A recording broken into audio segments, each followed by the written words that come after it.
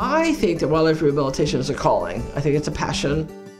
I spent 10 years of my life looking at every dilapidated barn and broken down house, chicken coops, anything that could potentially be for the center. It took about 5-6 years, but I finally got in front of our governor and he granted it. So then we spent the next 3 years renovating it, and then we opened in 2019. My mission is to rehabilitate injured and orphaned native Maryland wildlife and to educate the public about wildlife issues. 50% of the birds born last year won't make it through the first winter. So right now we have 8 hawks and owls that came in starving. There's 5 different cages, different substrates in each one. Each cage is set up for a different animal. Each perch is a different size. We have one more cage that we need to build that's a really big cage. It's actually an oval flight cage. 3 cages in the middle, and then the birds just fly around and around and around, and then when they get tired, they come down. It really gives them free flight.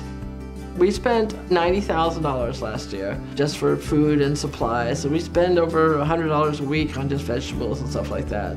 We don't charge for what we do. We are 100% community supported. People give us everything from gift cards. You can send us a check, PayPal, Venmo, drop off for 20, drop off for 5, drop off 100. A lot of people give us memorial donations. We get lots of donations from people who've passed away and they don't want flowers, but they'll say, donate to the Phoenix Wildlife Center. A lot of this stuff was donated by somebody who brought us a swan. The swan had died of lead poisoning. So we bought a lead testing machine, which is over there. We pull the blood, we test it for lead, and we treat it right away.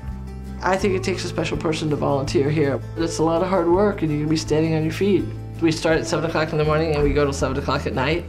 I've known about Phoenix Wildlife Center for a while, being involved in the animal community. I sent a little cover letter about myself. Kathy said yes, that she'll take me on as a volunteer.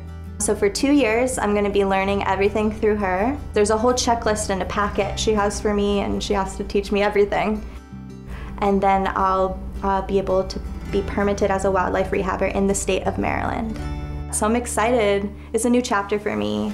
I think we're a great community resource. You call us and we tell you what to do and how to handle it, and we would decide whether that animal really needed help or not. It basically gets a second chance at life. We're that calm person on the other end of the line, helping them through something. Kathy and I really like answering the phone and talking to everyone and hearing what's going on. And sometimes people just want to know what to do, or they want to know if things are okay.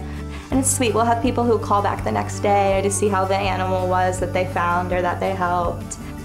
Phoenix Wildlife is 100% community supported, so every person who comes to our doorstep is trying to make a difference.